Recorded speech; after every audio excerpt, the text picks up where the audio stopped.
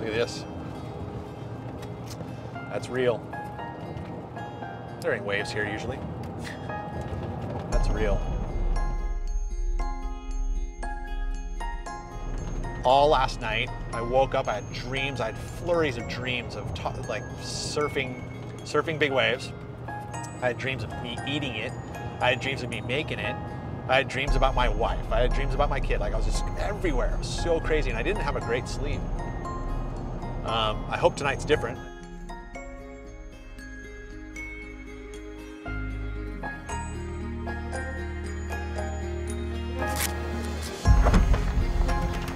You gotta put a leash on your board still, Dad.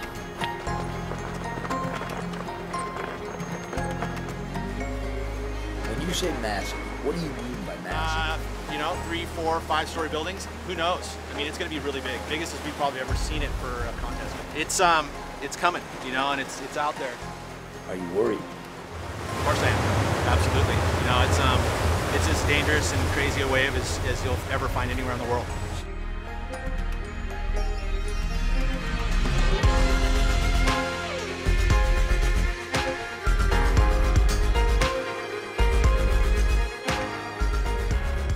As much as you know about it, the more you know about it. The more you know the consequences. Consequences are you're gone forever. That's the truth about it. The consequences are too high to approach it in an unsafe manner.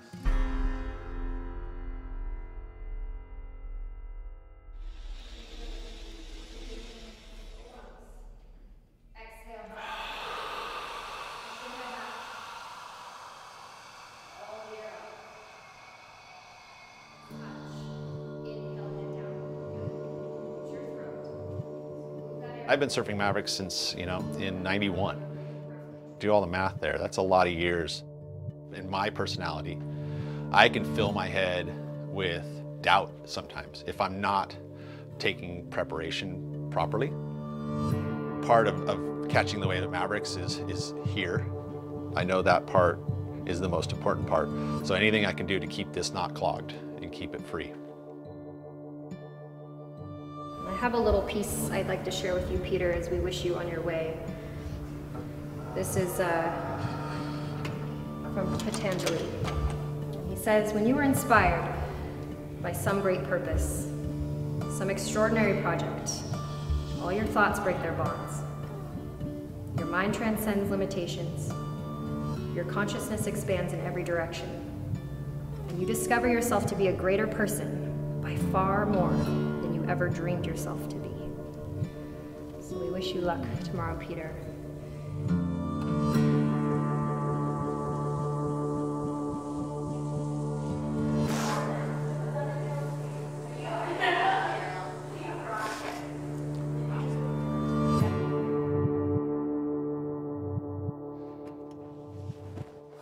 Check. Flotation.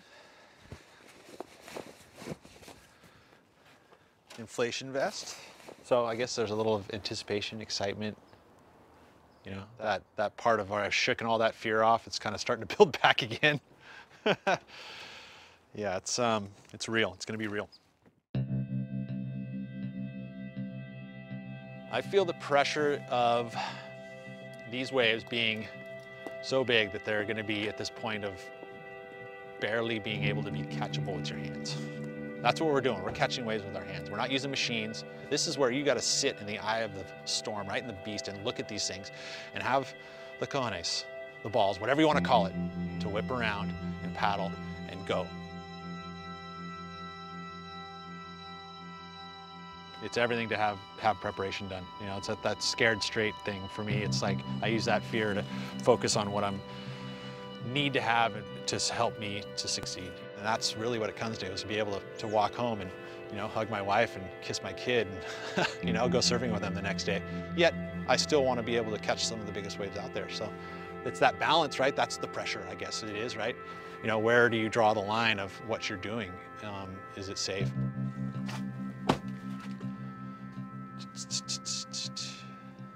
Got the essentials, I think I'm good. Okay, drive safe, lights on, don't pass. No passing. Just enjoy the sunset and drive. Don't pass. Okay, no passing. Hey. Bye. I'll see you there.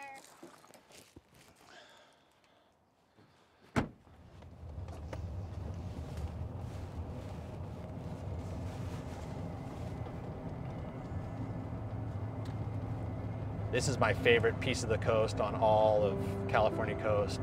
The feelings that come up are, you know, like this, you know, this love of the sport, of the lifestyle that it gives me, and so I'm completely emotionally tied to it, like a, you know, like a loved one. I mean, I've done this coast, I mean, a lot, and a lot of the times I do it alone. Focus on my own thoughts. You know, there's a lot of history in this coast for me, and some bad, some good. Oh, there you go. There's some lines. You start to see it in the ocean. You start to see these deep lines that run the whole ocean. They call it corduroy. And when you see that stuff, you know that swells up.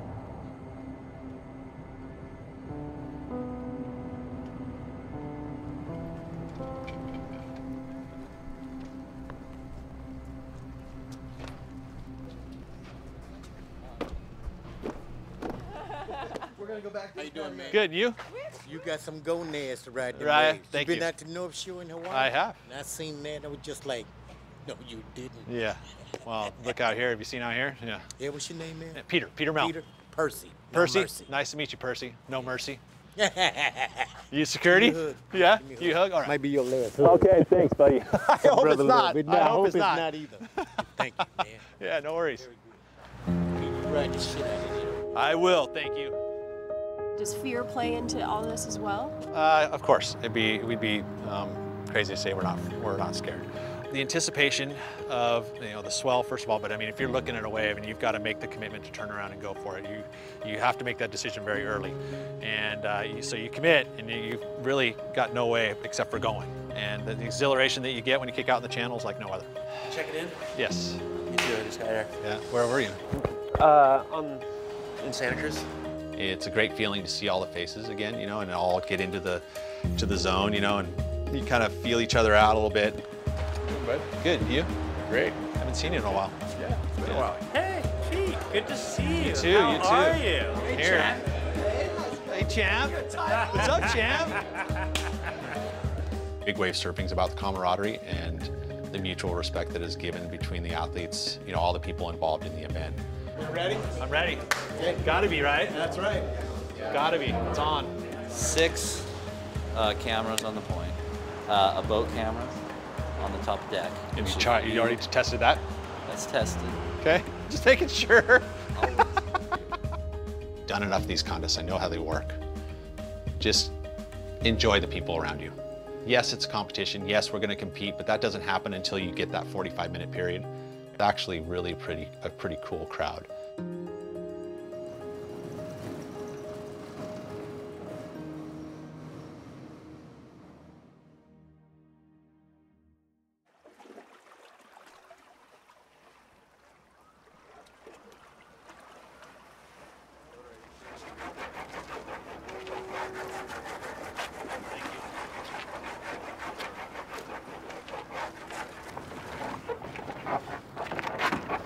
Trying to kind of wait for a report on what it's like.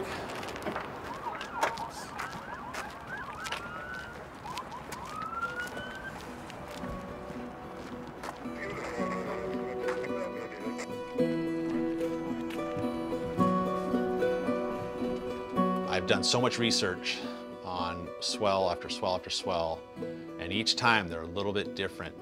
And each session, the weather's a little bit different. Each time, my body's a little bit different. So I need to center and feel it as an education to put myself in the zone.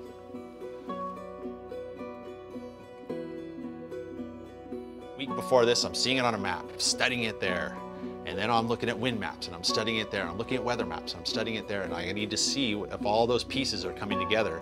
And then I have to make a judgment call and feel a vibration so that it'll give back. You want to understand it all. You've prepared, you've put your leashes or waxed, your fins, your boards, your ski, your mind, your done something to your body, all of that stuff. And so then you're kind of feeling it all and making sure that you're going to be the centered point and be on point. Desi, in my heat? I don't know. You have no idea? 14. Oh, you're in the 4th heat? Yeah. Because weren't you second alternate? I was the first. Oh, you're the first. Well, have fun today, okay? 2. Yeah. It would mean a lot to repeat again, just for all the hard work I put in for years and years, and money spent on getting to waves and training, and that's the part that's a sense of accomplishment. Really. I mean, yeah, check is nice, but that stuff just gets stuff. What do you do in Pete? Second. Oh, you are? Yeah. It's an hour? Yeah.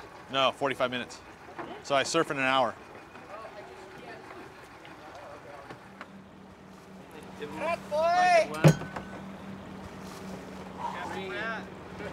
Anxiety attack. Good thing I don't have to fucking surf, huh? Be stupid if you weren't concerned. Concerned about Peter Mel winning, the boat staying afloat, just life in general. We'll see if we make it out there. Got this, just in case you fall over, we can poke you around. All right, let's go before Pete has a fucking anxiety attack. I got some tissues in case you guys want to blow your nose.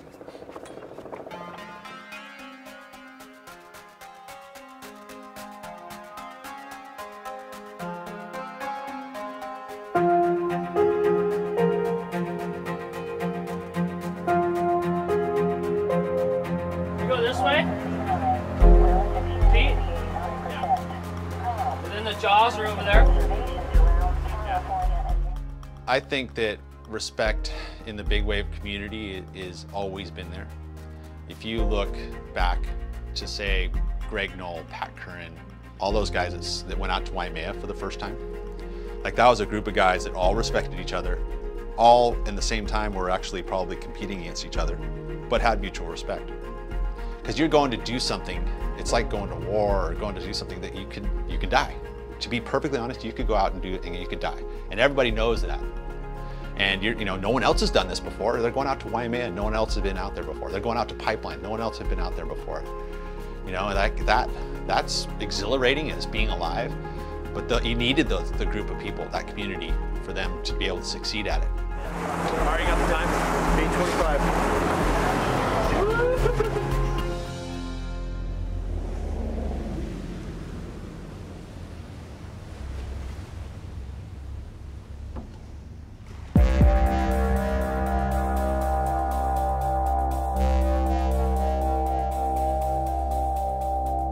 Who's going? Someone's paddling.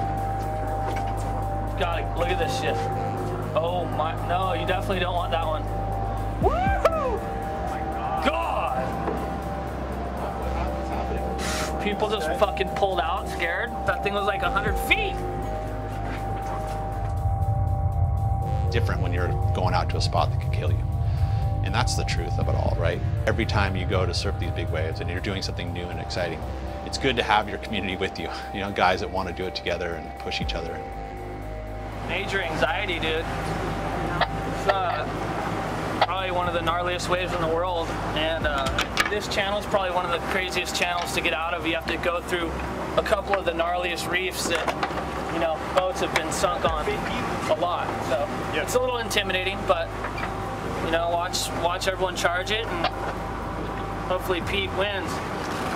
All stations, all stations, all stations. We're going to put this board. Just done the gunnel, maybe? A little bit anxious at this point in time, just because we're kind of running a little late. So I'm like, I didn't get to look at the waves at all. That wave. Look, don't miss it. Oh my God.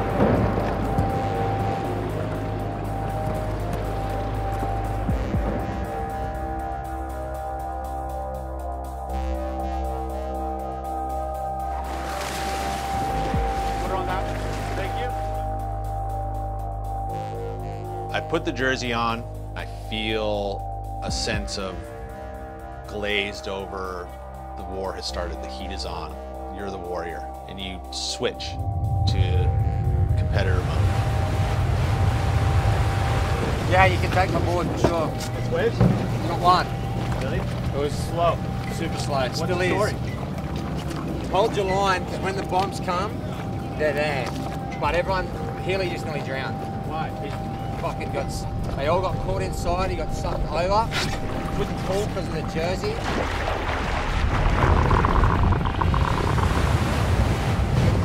Come up barely before the second one, he's rattled, dude. Never seen Healy rattled like that. He came up in the wave. God, Like we thought for sure he nearly went through the rocks. But, yeah. Okay. Just so you know, you cut a hole. Yeah, we're gonna do it. Do that, for sure. Yeah, he said he couldn't pull it. He Said he tried couldn't- 4 times. Tried to pull it, he couldn't pull it. One of the most uneven reefs, I think, in big wave surfing is the bottom at Mavericks. And that's what makes this wave so dangerous, is that the hold downs can be immense. And it can be a very lonely place, because there's no one's gonna come get you. Aquaman's not gonna come underneath the reef there and grab you and bring you to the surface. There's no superheroes out there. I mean, the water safety's the closest you've got. There's all that preparation. Now I'm in warrior mode. I got the jersey on, let's get to the battlefield. That's what I prepared for. I want to be out there on the field.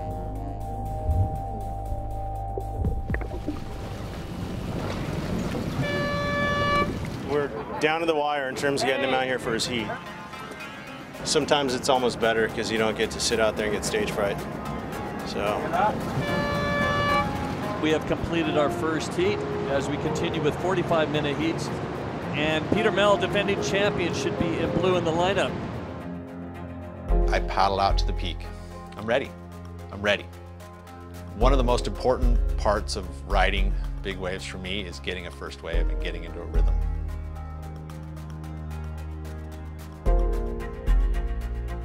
I'm at the peak, I look at this wave and I'm like, oh, this is it.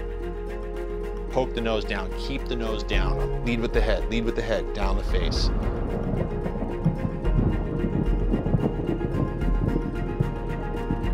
Actually explodes underneath me and blows up behind me and almost over the top. And I get low and I let it squirt me. It hits the back of my legs, hits the back of me, squirts me out into the channel. Made wave, all right. I'm there, I've got one, I've got one.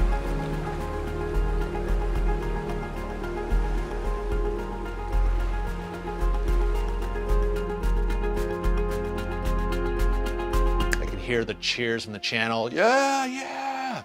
How good does that feel? That's the rhythm that's set right then and there. Your confidence is lifted so high. That's when a nice size set wave came.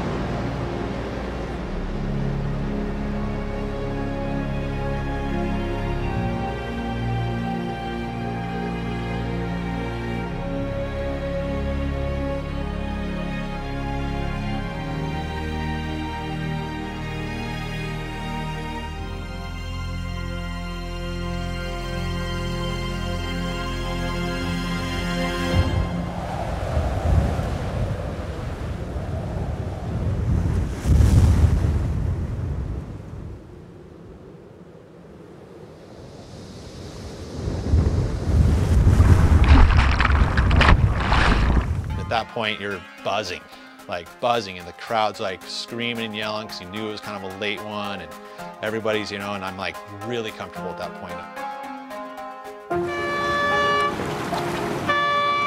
5 minutes left. It took forever sitting outside for that 5-minute horn going. And at the end of the heat, another one came, another good set.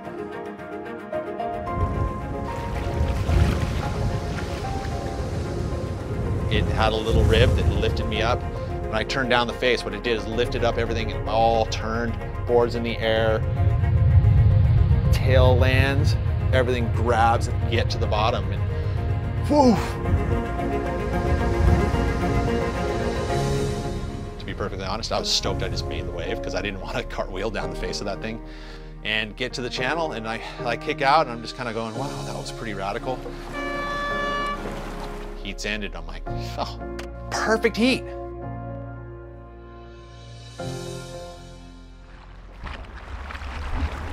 Great job, dude. That was mental. Whew. All right, one down. I made that one, huh? Yeah. Oh, for sure. You and T. Fox made that. Yeah, he probably won. No, I think you won it. Your one wave was really good. Did you just go dance? Dude, you were sick. You wanted to dance. That was rad, dude. I didn't want to fall, so I did everything I could. Makes your flair for dramatics like Flea used to do.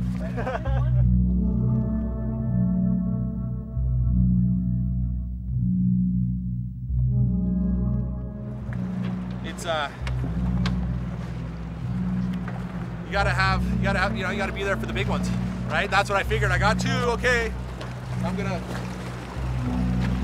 wait for the bomb. That was mental. Good job, dude. Thanks. You know, it's all Brody, bro. Fuck killer wave, yeah, that was insane. Good job. But you're really kind of going, darn, you got a good one. You're not dogging each other. You know, you got to do it a little bit because you got to be deepest. If not, you get 0 points basically.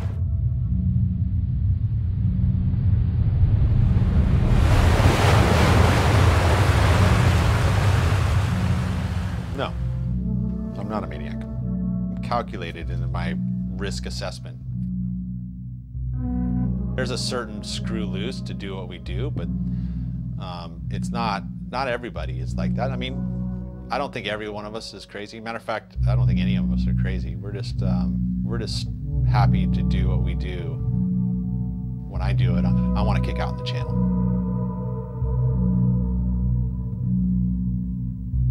My biggest fear is to fail as a father, and it's important to me. And there's so much responsibility that comes with that. Failing as a husband too, like that's important to me. Family is the utmost importance, and so I do not want to fail being a good family-oriented man, whether it's to my parents, to my sons, to my wife. That's my biggest fear. I don't want to fail there. The most important things these days is to take care of the people that are closest to me. And I don't want to fail at that.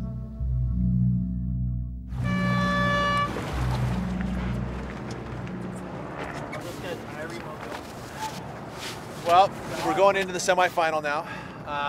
You know, conditions seem like they slowed down a little bit. So I'm hoping the sun will come out and all of a sudden some sets will start coming for this next heat. But, you know, a little nervous, but that's okay. That's how it's supposed to be.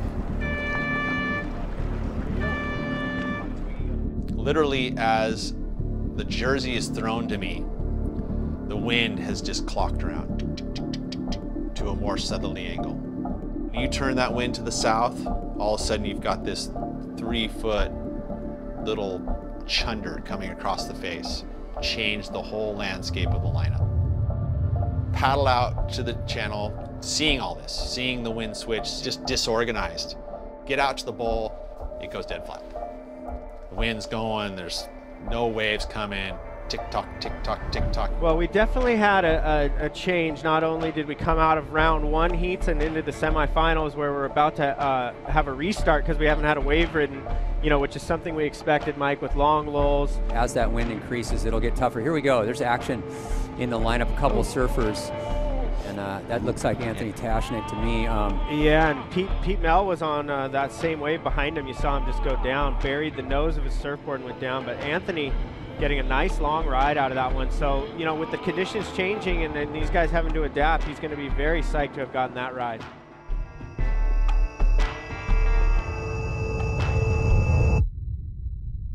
Ate it. First wipe out of the event. Down. Sucked over. You get lifted. There's that unweighted feeling, and then just and Silence, open my eyes, pitch black. Black as black can be, nothing, just black.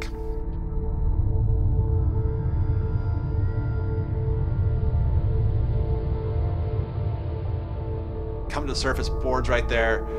I see the water safety, give them a head pat, basically says, you're good, don't need a safety. Paddle back out around the lefts, and as soon as I get to the peak, another wave comes. But I'm too deep, but I'm like, I want another wave. I want to get another wave, I want to get off this thing, this rhythm that I felt was bad. I'm just gonna get another wave.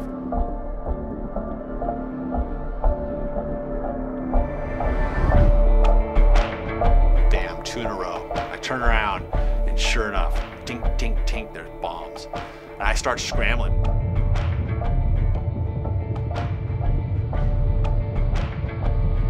I had to bail. Everything clears, and I realize, oh my gosh, there's another one. It's a bit bigger, and I'm scrambling. And I paddle really hard, and everyone's kind of doing it because everyone's kind of getting caught. I had to bail. At that point, I knew I was behind. 10 minutes to go. I wasn't making the heat.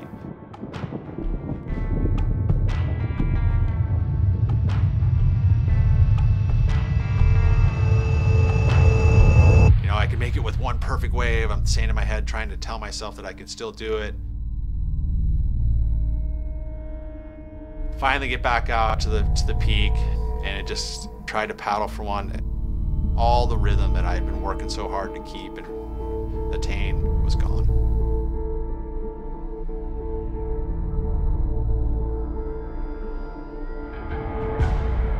Just never got another wave. The heat ended, dead last. From you know, at that point, I'm like, what can you do? You know, what can you do? So, I lost. The contest was over.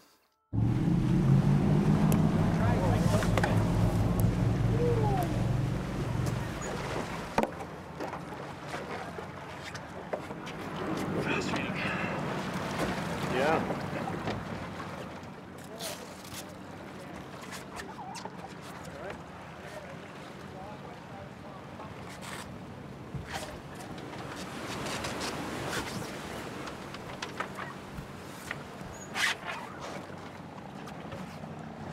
Wow. How things can change so quick.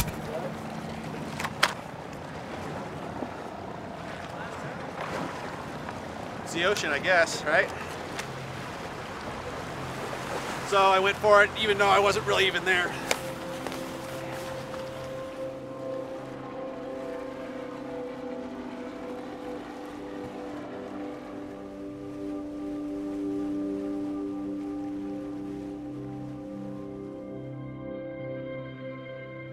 I used to wear the losses hard.